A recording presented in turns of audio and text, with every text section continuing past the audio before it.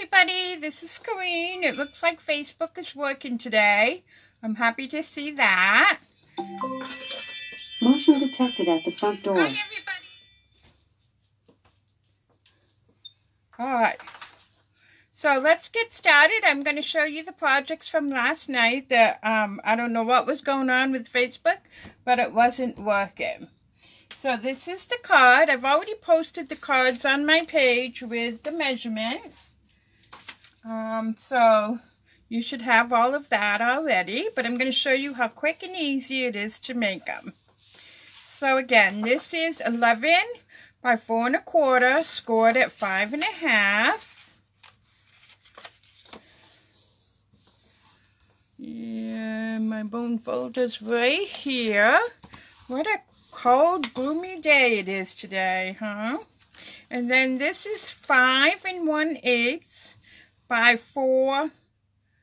Nope, I don't think that's right. By 3 7/8. And then this is 3 1/4 by 5. And then I have a little piece of scrap paper here somewhere. I wanted to show you how I did these flowers. So basically what I did is I took my flower and I'm using the Melon Mambo because I want to make pink cards for the month of October to bring awareness to breast cancer. All of us know somebody that's either a survivor or has experienced it.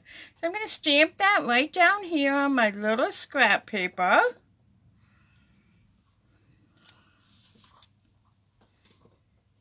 And while it's still wet, I'm going to take my Wink of Stella and just push some of this color very quickly. And it gives you that variance right off the top, which is kind of cool, just pulling the colors in. So I would let that dry for a minute and then I would fussy cut it like you'll see right here. I've already done 2 of them ahead of time to save some time. So let me stamp my words on this card. Let me grab them right here. I am going to use my Memento Black so you can see they have a little bit of shimmer. I hope it shows on the camera.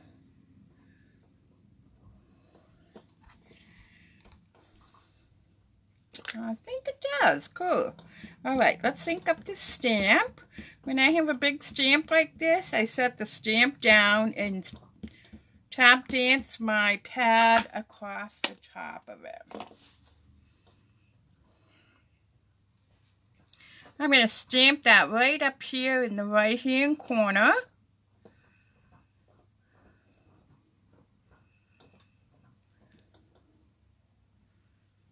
Just like that.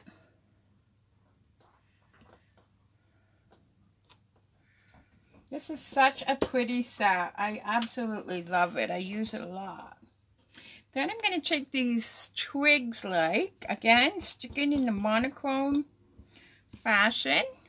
I'm going to stamp this 3 times. One's right up here.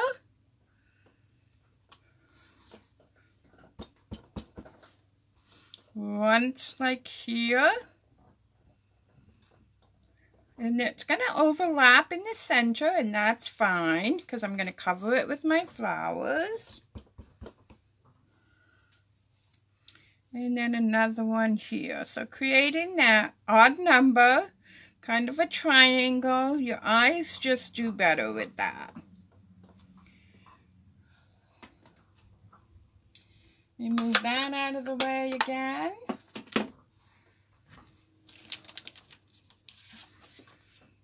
So now I'm ready to mat this onto here. I am going to use my Tombow. Looks a little dark here. Let me put, oh, the light's not going to work. Okay.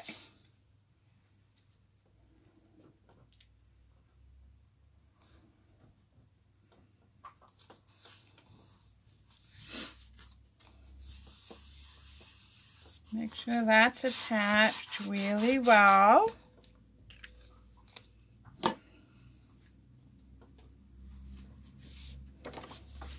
Now that's probably enough on here.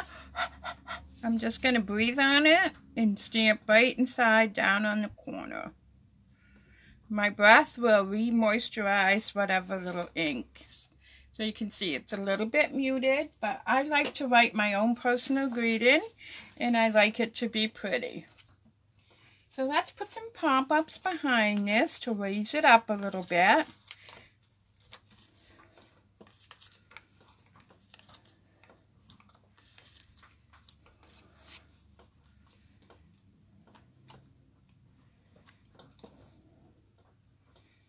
Everybody doing good today?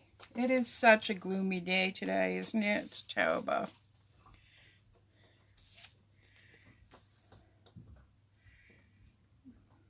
Alright, so that's popped up so you can see it creates a little bit of definition, which is really nice.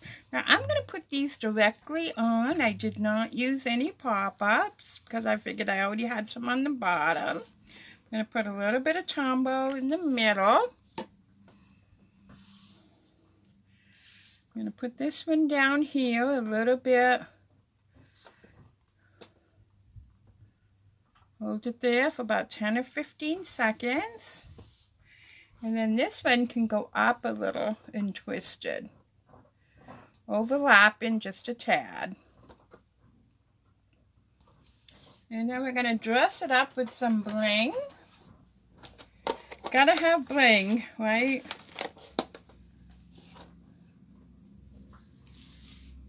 Alright. So let's put a few blings.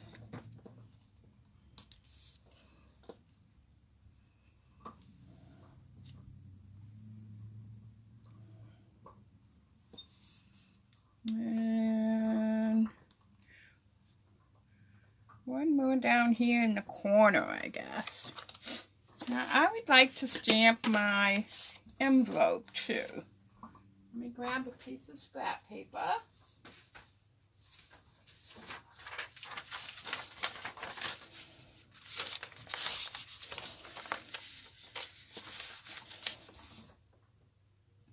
And my pretty flower again. Actually, I think I'll just put one in the front, down in the corner. Changed my mind. I'll put one right down here. The only thing we have to worry about when we stamp our envelopes is that our ink is dye-based, so it could run if it gets any moisture. So there's that card. Isn't that pretty? Simple but pretty. Alright, so let's move on to card number 2, which is another one of my favorite stamp sets. Using the sunflower. Celebrate Sunflower, and I used the die that corresponds to that. So it is a bungo. So if you purchase it, it is a 10% cheaper. And again, staying with that beautiful pink tone, which is Melon Mambo. And this one, I did do the envelope in the back. So this is your standard A2 card, which is 8.5 by 5.5, scored at 4 1/4. And then I have a mat that is 3 3/4 by 5. I wanted it to be a little bit smaller. And since it's colored inside, I am going to put a white piece. We're going to stamp on that as well. And then I pre-cut out of our vellum cardstock, and this is all in the post earlier today, all the products. So I'm just going to cut it right down the middle because it's going to look a little bit bigger on my thing. And then I have a piece of white. So let's start by doing some stamping.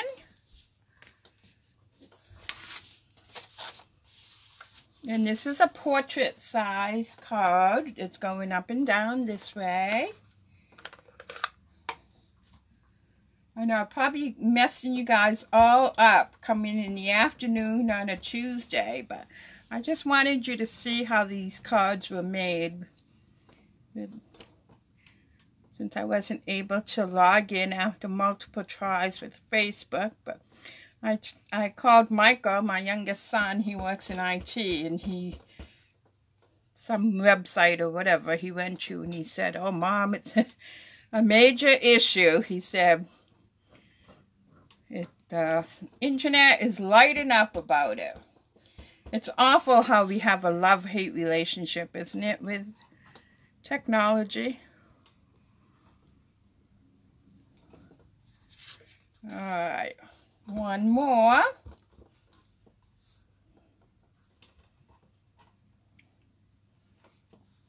Isn't that pretty?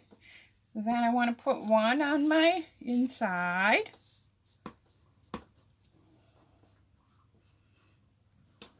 Again, I want to have plenty of space to write a nice note. This is actually going to go to a lady that's having her 90th birthday. Actually, I think I'll turn it over. Do it again. I can't imagine turning 90, what she has seen in her lifetime. All right.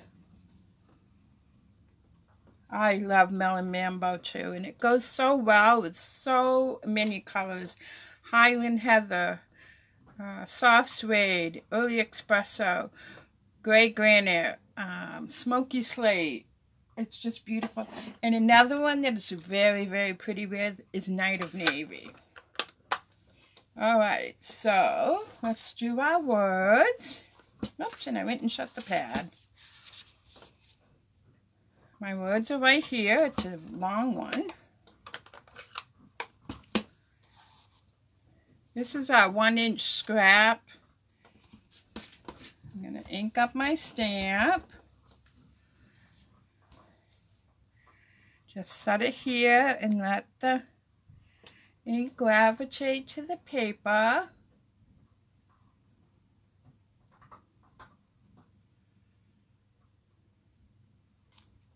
Perfect. Oops, what did I do with my punch? I'm telling you, I'm always missing something. This is the Banner Pick Punch, which is in the holiday catalog. And I'm going to use this pointed one this time. So this is how I use it. I put whatever I stamp, it cuts off about 1/4 of an inch. I put it in upside down so I can make sure I'm not punching off my words. And then I'm going to put the other end in, again, upside down. You can cut a 1/2 inch, 3/4 inch, and a 1 inch with these. Alright, so it's getting stuck. Let me see what's going on here. Huh. See if I can bend in my cardstock. Oh, to heck. Sometimes, where's my bone folder? Sometimes it helps to just try to roll it a little bit. See, I'm showing you all the challenges that I have, and you would have as well. So, okay. See, sometimes just curling it a little bit, I don't know why, but it works. Okay. So I think we're ready to assemble our card. I see some of you are on here, are my Paper Pumpkin customers. I hope you've gotten it. It is absolutely amazing this month. Just beautiful. I will be back next week, actually, to do some Paper Pumpkin alternatives. It's already the end of the month. So I'm going to mat this directly onto that Melon Mambo, tone on tone. card.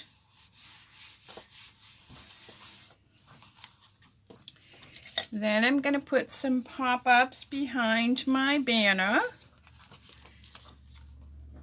I'm going to put a couple of extras since I warped it a little bit. I know that's a lot of pop-ups for a little banner. But since I warped it, I want to make sure it stays flat. Whoops, looks like that one didn't come off. Okay. So now I'm going to put this where I want it. And I want a lot of that top sunflower up there to show. So now I'm going to put that on. And then I'm going to take some glue dots. Vellum is tricky to play with, but the glue dots will hold it. And they don't show too bad. I'm just putting them on the center here. And I'm going to slide that in under where the pop-ups are. And this is going to make my sunflower look like, give it the illusion that it's bigger than what it really is.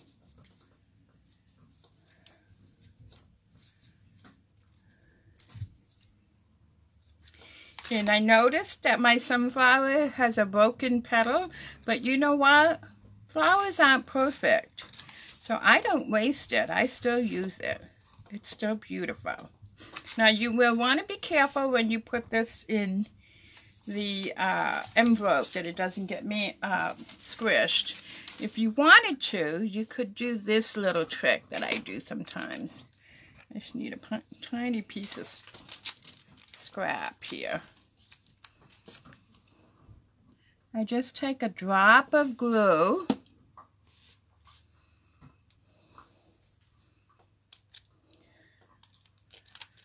and use a stylus.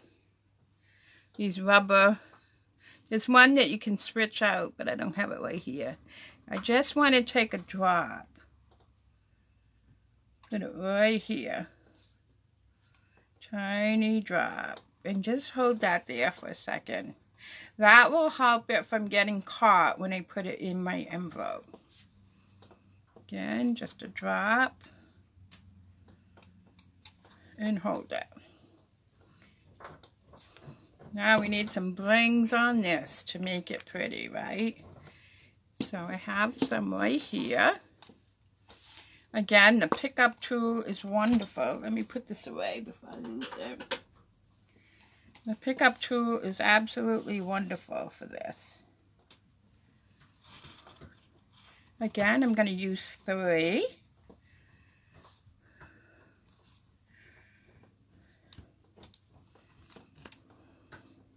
And I put them in a little different space than I did my original one. Let's glue this inside. Again, Tombow. Practice makes perfect with the Tombow. I know, I hear all the time people say, oh, you make it look so easy. It's just keep using it. I promise you, it will get easier.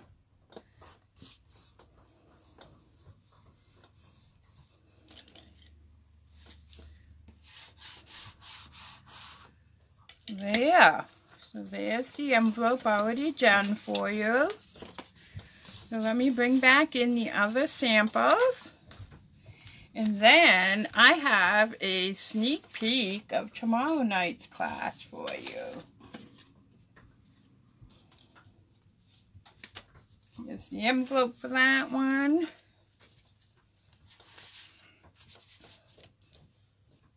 It's hard to pick one that I like more than the other. I love both of them. So, a sneak peek of tomorrow night's class is right here. I'm going to do that leaf. Everybody keeps emailing me, how did you do the leaf? It is a gatefold, a different style. So, join me tomorrow night. Let's hope Facebook is cooperative. Our usual time at 7. I thank you so much for joining me on this fly this afternoon. I'm so glad we were able to get this done. So all the measurements were posted today, so you could just scroll back up and see the posting of all the supplies and the measurements. So until tomorrow night, I hope you have a great afternoon. Take care, stay safe, and be kind to each other. I'll see you then. Bye-bye.